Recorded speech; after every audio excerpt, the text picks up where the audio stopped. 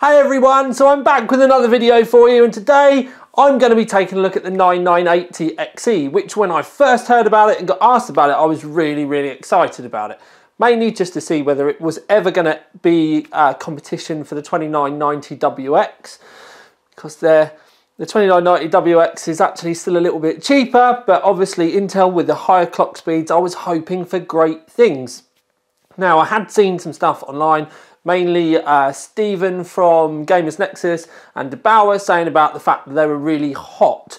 So I was kind of prepared for that anyway, but was never actually kind of prepared for quite how hot it was in the end, because it is a really hot cookie. Now you can see the rig here, but I'm going to go through from the basics, talk you through all of the stuff like I normally would do, because let's face it, I've been lucky enough to play with it and I want to try and give you as much information as possible, just like we were a couple of mates chatting at the pub.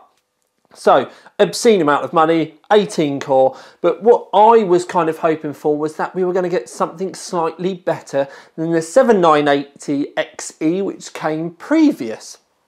So, I was hoping for slightly better clocks, and I was kind of prepared for slightly more heat. But the weird thing was, so at stock, the 9980 XE is better, boosts a little bit better, and it does beat the 7980 XE at everything at stock, as you'll see in some of the graphs in a bit. But once you start talking about the overclock, it actually ended up not doing as well. So with this 7th gen one, I managed to get that running at 4.5 gigahertz. I can't quite remember the volts now. It's just, I think it's 1.22 volts, so quite low volts. And it was with a manageable amount of heat. I will have tested the other one on the Corsair H115i. Now, with the new version, the 9th gen version, I genuinely thought it was going to overclock better. Now, I could have got it stable at 4.6, but there was just way too much heat. And I mean, literally way too much heat. So I ended up having to turn it back to 4.4, which is less than the 7th gen, just to get the temps under control. And that's even though I had the Corsair H150, which is here, which is 360mm, changed the fans out for 2,400 RPM, and they're the ML edition fans as well. They were on 100%. Then I also had to have a fan blown at the socket. Now that's not a board problem. That's not because we were cooking the VRMs or anything like that. It was literally just to try and get everything as cool as possible. So I was cooling everything. Then also had to put a fan round the back as well. Now I do have to be fair to Intel. When I overclocked the 2990 WX, the Threadripper one, I did found that benefited from cooling round the back of the socket as well. If you think about everything that's going on in that little piece of silicon, it does create a fair bit of heat. And I would genuinely say that both would favour some all-in-one water blocks to help the VRMs. Not that it's specifically necessary, but you're obviously going to get a lot of heat soak between the two anyway. And by that I mean the VRMs will warm up and then it will soak into the CPU and vice versa. Literally with this, we were having to pummel it with air to keep it cool, or we were hitting thermal throttles. And it wasn't thermal throttles because of VRM issues, it was thermal throttles because of CPU temperature issues.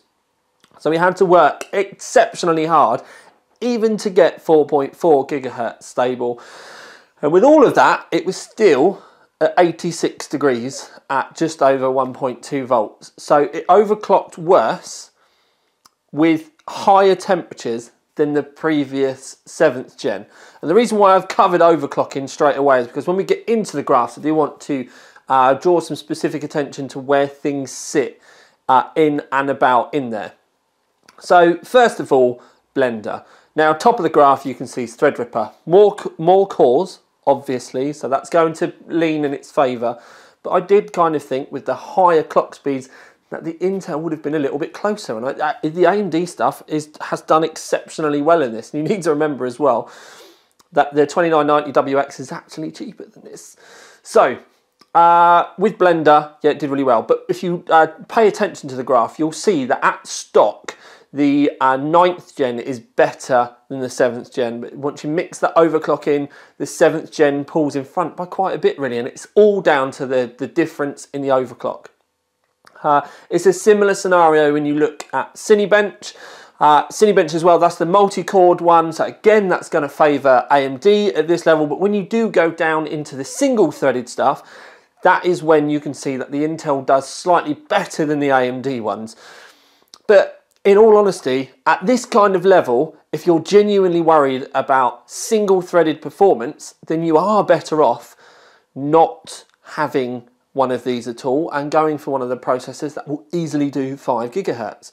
And if it is just single-threaded that you're worried about, then, you know, why would you not just save an awful lot of money? Because what you do need to remember, when they say that it's got a 4.5 GHz boost, that's not on all of the cores, that's 1 or 2. So you could technically go and buy one of the cheaper processors if that was what you needed. If you try and get all of the cores running at 4.5 GHz, I've already shown you that the cooling required is absolute insanity. And it is one of the things with this processor that you kind of do either need it at stock and are happy with it at stock, or you go and look at other options, quite literally, because I wouldn't say this is feasible for most people. I don't think professionals are going to buy one of these and then go to the lengths of putting custom full cover water blocks on with massive radiators. And it would take a lot of tinkering. You genuinely need a fairly good knowledge of the BIOS to be able to get them to run that well, because you have to increase power limits. And there's all kinds of things that you have to get in and dig around and mess around with. So the long and short of it is, because I don't need to go round and round the bush, is if you're in the market for an X299 processor with 18 cores and you want to overclock it, go and buy the 7980XE, because you'll get lower temps, it'll be easier to work with. Because of this being out now, you're probably going to save a little bit more money as well. And in the long school of things, you're probably going to end up with a better overclock.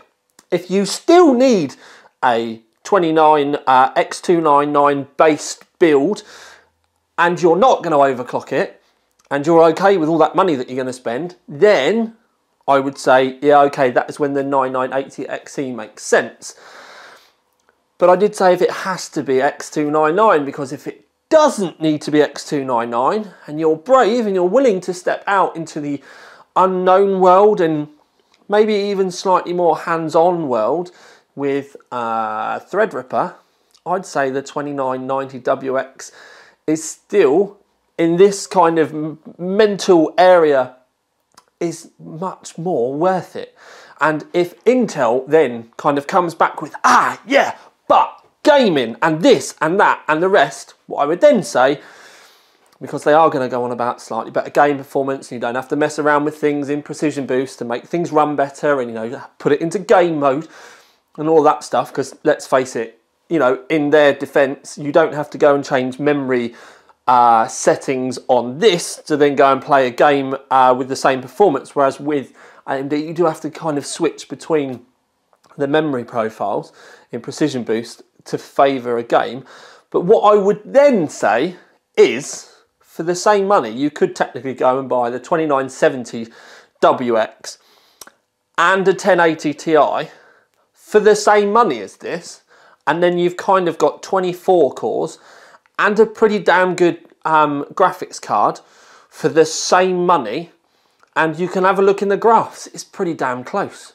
So yeah, it's a bit of a strange one, but it seems to be AMD's thought process of, okay, we can't get the silicon to run as quick clock speed wise, so let's just chuck cores at it, in this market is really, really starting to make sense.